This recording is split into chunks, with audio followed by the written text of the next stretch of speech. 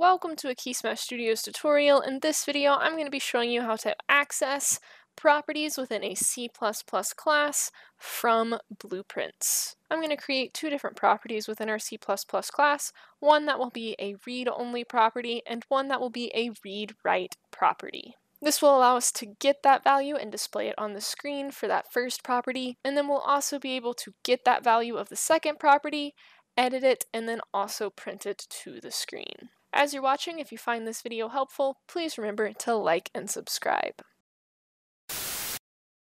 So in this video, I'm going with the assumption that you already have a project in the works and that you're trying to figure out how to get your C++ class that you've already created communicating with your blueprint class that you've also already created. So I have both a basic C++ actor and I'm going to be using Unreal's third-person character controller blueprint.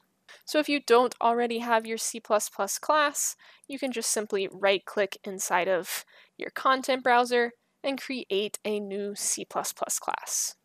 But again, I already have mine. I've just named it my actor, and I've already given it a mesh, so that way we'll be able to see it in the scene. Again, because I'm going with the assumption that you already have an actor and you're just wanting to be able to communicate with a blueprint class you already have created. So I'm going to go ahead and go over to my header of my actor, and I'm going to create those two properties I mentioned at the beginning. So it's going to be a U property, and it's going to be, for this one, visible anywhere.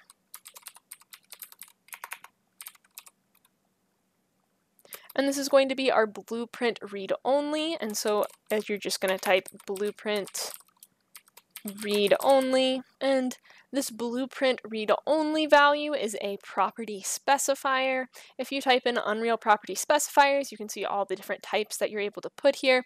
I'm just going to be using two. This first one is blueprint read only, which means that the blueprint is able to access a get of this value, but is not able to set this value.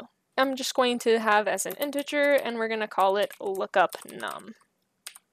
And then for our other U property, we're going to have that one be edit anywhere.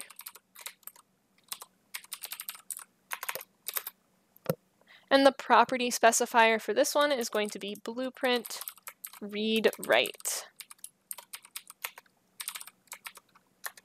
And then for this one, we're going to make it an int again, and we're going to call this one edit num, as we'll be taking this number, adding a value to it in our blueprint, and then printing it to the screen, so that way you can see how you can edit a C++ value inside of a blueprint. And this is all we'll be doing to the header, so we can go ahead and save and go over to our CPP. And we're just going to give default values to those two properties inside of our constructor. So we're going to do lookup num, and I'm just going to give it a value of 5. And then for edit num, we're going to give it a value of 0. And that's all I'm going to be doing inside my actor class. I have two different properties that I want to be able to access within my blueprint class and then edit there as well. So now we can go ahead and go over to our blueprint class where we're wanting to access these values. In my case, I'm going to use the third-person character that Unreal has created for their third-person starting content. So I'm just going to go ahead and open this up. And then I'm going to do this inside of my event graph on my event begin play, but this could be inside a function if you already have a function created where you're trying to access these values or anything like that. And so in order to be able to access these values from my actor class, I need to get all of the actors of that specific class type in the scene. So I'm going to do get all actors of class, and then my class is that my actor class. And then I want from here to go into a for loop. And I'm going to take the out actors and input it into my for loop. So this is saying every single my actor in my scene, go ahead and send it to this for loop. And then inside this for loop, what we're going to do is get both of those properties that we've just created. The first one we're just going to print to our screen. The next one we're going to add a value to it and then print it to the screen as well. So in order to just make this more clean, I'm going to add a sequence.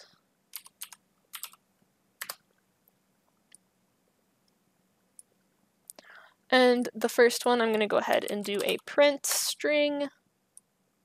And the string we're wanting to print is going to be an array element. So we're pulling out that array element 0, the first myActor inside the getAllActors of class array. And then from here we want to get that lookup num value, except we actually have to compile first, so that way we can see it. So I'm just going to go ahead and compile. And now that the compile is complete, we'll go ahead and go back to our blueprint. And now if we pull out from that array element, we should be able to type in lookup num, and we can get its value. And then we're going to go ahead and put its value inside of that string value, so that way it outputs the lookup num. And we're just going to move this sequence up, just so it looks nicer. And then we're going to pull this down and we're going to do another print. And then for this print, we need an array element, but this one we want to be the edit num, and we're going to get the edit num, so I can show you that we can in fact read the read and write ones as well.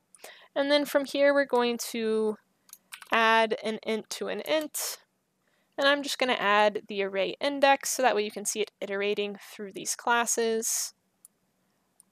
So if you remember, we had edit num as 0, so that first element will have an index of 0, and so when we add that array index of 0 to our edited num, which is 0, that first value will in fact still be 0. And then if we have the next array element, that array index will become 1, and so we'll add the 1 to the 0 of edit num, and then the value will be 1. And now what we want to do from here is actually set our edit num, which we need to actually pull out of the array element as well. So set edit num, and then we're going to pass in the returned value of those two added values. And then we're going to take this one of sequence, put it into set. After the set, we're going to print that new value of edit num. So now I'm just going to arrange things so it's slightly nicer. So again, all we're doing here is getting all the actors of this class, iterating through them in a loop, printing out their lookup num value, and then taking their edit num value, adding to it the array's index, setting that, and then printing it out. So that's everything we're going to do in the blueprint. So we can go ahead and compile and save. And then we're going to go back to the scene, and I'm going to start by adding just one of my actors. So we'll drag this into the scene and give its mesh just a cube shape.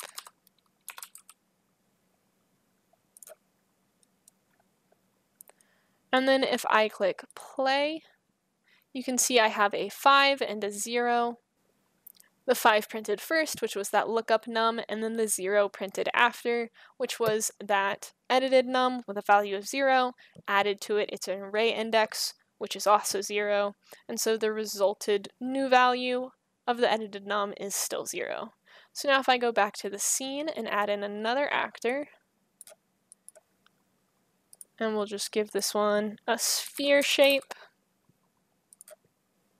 and then I click play again, and we'll just pause. You can see that it was 5, 0, and then 5, 1. So the 5, 0 was the first element's lookup num, and then the 0 was its edited num, and then the 5 of the lookup num for the next element is still the same, as we can't change that, it's read-only.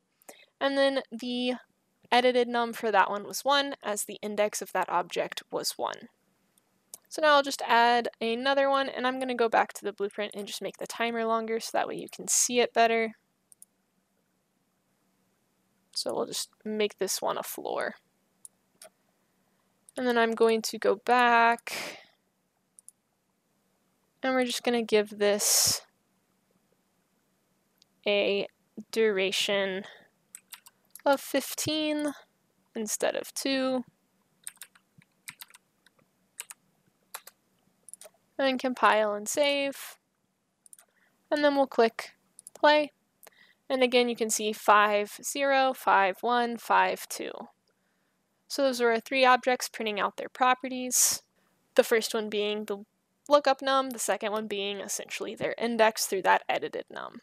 So as a recap, we created properties in our C++ class that we could access from our blueprints, and we did this through the use of two different property specifiers, the blueprint read-only and the blueprint read-write. Again, if you want to look at other property specifiers, you can just simply Google Unreal Property Specifiers, click on that first link, and it'll have a bunch of different ones and what each of them allow you to do. As always, I hope this video was helpful. If you have any questions or suggestions, feel free to leave them in the comments, or you can join our Discord and ask them there. We make videos here every Wednesday and Saturday, but we also stream games on Twitch Tuesday and Wednesday. We have a game on the Google Play Store called Blast Off, and we have an asset pack of kids' toys on the Unity Store. We also have a Patreon, and if any of those things interest you or you'd like to support us in any of those ways, I will provide all the links in the description below. Don't forget to like and subscribe. Thanks for watching. See you next time.